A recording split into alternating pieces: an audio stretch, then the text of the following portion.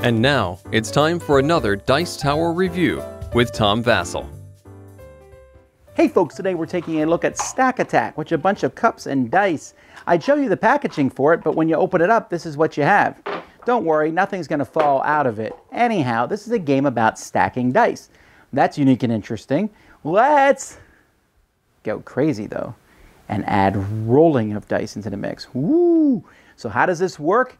Be prepared to have your minds blown.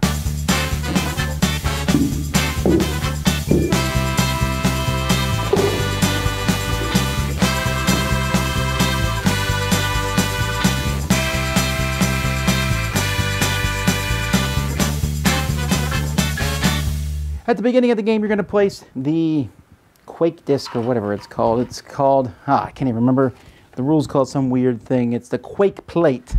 All right. Each player is going to get a cup with 5 dice in it, and one player will start. They roll the dice. Did you get a 1? No. Okay, next person's turn. We're going to pretend they're using the same dice because, a 1, great.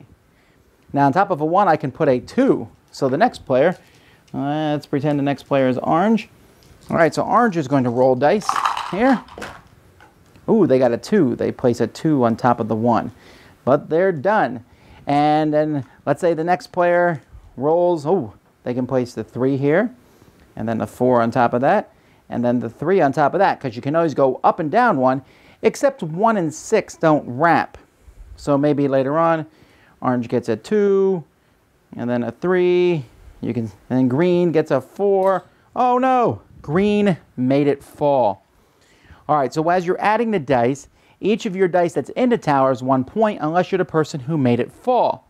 So if someone gets all their dice in the tower, it's over and everyone gets 1 point for the tower. But if it falls, the person who made it fall, in this case is green, gets no points, but the other players are going to get 1 point for each die they had in the tower. And whoever made it fall will start in the next round.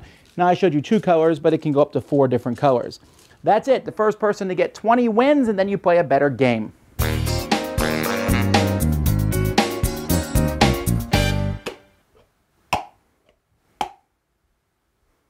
Wow. Okay. This is the kind of game that really irritates me.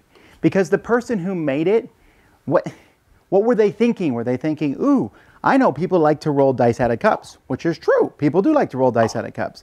I know people like to stack dice, which is true. Let's make it a game. Okay, what do you got? Well, we're going to stack dice, but only if you roll 1 higher or lower than the number out there. So, great designer, you're saying I'm going to roll dice and I need to get a specific number, and if I do, I then play a dexterity game of stacking dice on this Quake plate here, which is a slightly unbalanced thing. Okay, cool. Where's the catch? That is the catch. So you're literally saying that I could play the whole game by rolling dice and never have a chance to stack one. Fun, isn't it?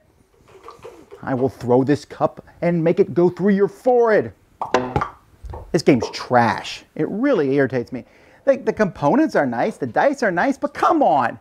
Are people really that dumb? You shouldn't treat people like they're idiots, and that's what this game does. It's like roll a dice. I mean, they won't even loop the 1 and the 6. Why? They're like, but see, this is where the strategy of the game comes in, Tom. You missed this part because let's say there's a stack of dice that's a 4 and you roll a 3, 2, 3, 5. You could place the 5 on top and you only get 1 point, or you could place the 3, 2, and then the 3 and get 3 points, but you might make the tower fall. You're right, that is a tough decision, but I think I would stack the 3 dice so that I hopefully could end the game. Oh, this game irritates me. Stacking dice is not that innovative as it begins with. Stacking them on this small plate that slightly tilts, okay, I can see that a little bit, but then rolling them to see if you're even allowed to stack them or not, and you have 5 dice and roll, and then the next person, I know they just wanted to use these, and the person who made it's like, ooh, how can we use these? But no thought was put into this game. They're packaging it and trying to get people to buy it. Don't get it. Go get one of the many, many thousands of better games. Dice Tower Judgment, whatever. Thanks so much for watching the Dice Tower videos. Find more great videos and reviews, as well as our top-rated audio podcast at Dicetower.com. You can also find other great shows at DicetowerNetwork.com. I'm Eric Summerer, and you've been watching The Dice Tower. The Dice Tower is sponsored by Cool Stuff Inc., where you can find great games for great prices. Cool stuff in stock. Check them out at CoolStuffInc.com. Shut the door!